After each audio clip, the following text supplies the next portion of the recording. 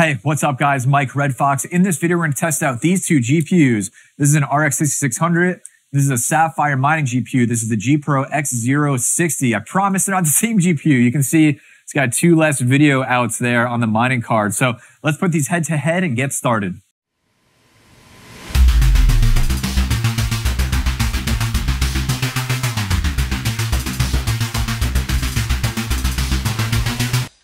So first of all, if you haven't checked out my previous video on this Sapphire Mining Edition GPU, I'll link it up in the card right there. But today what I'm really excited to do is put that card versus the 6600, put them head to head against each other because the GPRO is essentially more or less a 6600 with a cut down core and boosted memory. So I really want to see once and for all how they do, especially what card is more efficient. So we're going to test all the popular mining algorithms. I'm talking Ethereum, Ergo, Ravencoin, Firo, and Flux.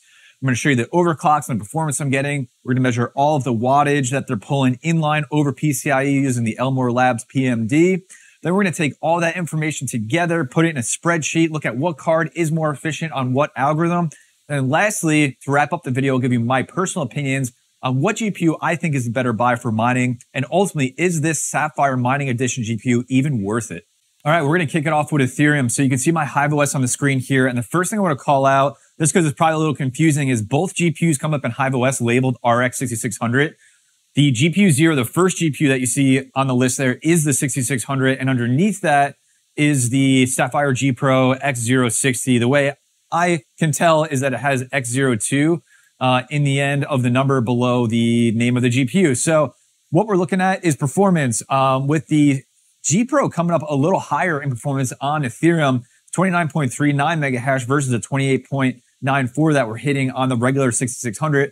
Overclocks and stuff are on the screen here. If you need them, feel free. But what I'm also interested to see is the wattage. You can see above me is the wattage for the 6600 right now, which is on PCIe 1, pulling between 50 and 53 watts mining Ethereum.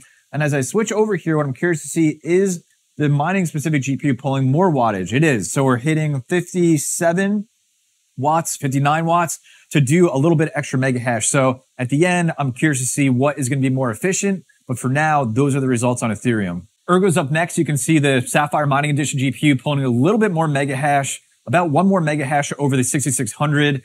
Using the same overclocks on every GPU I was just using on Ethereum. So again, let's take a look at the power usage. The 6600 up first, doing between 50, 49 watts mining Ergo. And then we switch over to the Sapphire Mining GPU and we're pulling more. Again, we're pulling 9 watts more, coming up to 58, 59 watts to do just one more mega hash. So I'm not really sure if that's going to be more efficient, but we'll take a look at the end. Ravencoin and Firo are up next. Their algorithms are pretty much identical, so their results will be the same. And you can see the performance is the same on each GPU. I did have to tweak the overclocks just a little bit on the mining specific GPU, the second one you see on your screen there. What you're looking at is the core voltage I needed to bring up from 605 to 620 just to give the core a little more juice, or I noticed that it wasn't getting a lot of accepted shares and performance really wasn't there. So let's take a look at wattage for these two GPUs. 6600 is pulling 61, 64 watts inline, and the Sapphire Mining Edition GPU is pulling a lot more. So 10 more watts for the same amount of performance. Not looking good so far. Last one is Flux. You can see right now mining over on Gminer in HiveOS, and the 6600 is doing 16.4 solutions per second. And the Sapphire Mining Edition GPU is doing a little bit more, doing 16.8 solutions per second. The only tweak I needed to make overclock wise is I needed to raise the core voltage of the regular 6600 up to 660 in order to make sure that I was getting the full performance on Flux out of the GPU. So let's take a look at the wattage, 6600 up first. And you probably can tell already that the wattage moves quite a bit. We're at like 48 watts right now, 54 watts. I've seen it go as low as 30 watts. So I'm going to average that out for when we look at all these results at the end. Let's look at PCIe 2 over on the GPRO. Same kind of deal. Just wattage is fluctuating all over the place. High as 55 watts, low as 34 watts reported on the screen right now. So I'm going to sit with that, do some averages out, but that is Flux. Spreadsheet time. So coming up on top here of the RX 6600 with the Hashrates results that I tested over a long period of time. I took averages of everything, including the wattage and the hash I was able to get on all the algorithms. Overclocks are there too in case you need it. But right underneath that is the Sapphire Mining Edition GPU. This is the RX GPRO X060. And same thing, hash rate results, long period of time.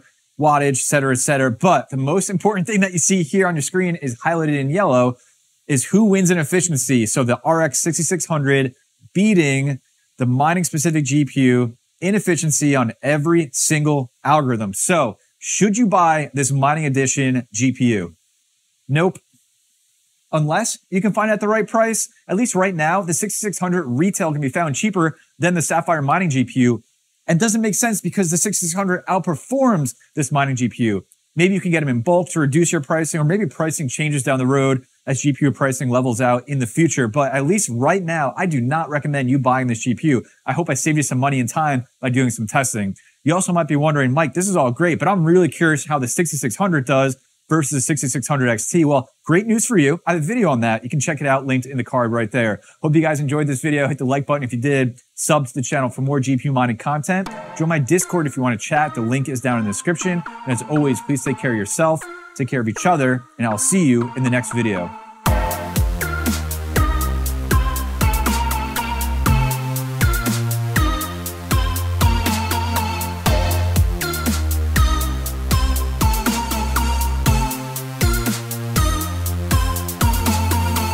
Nope.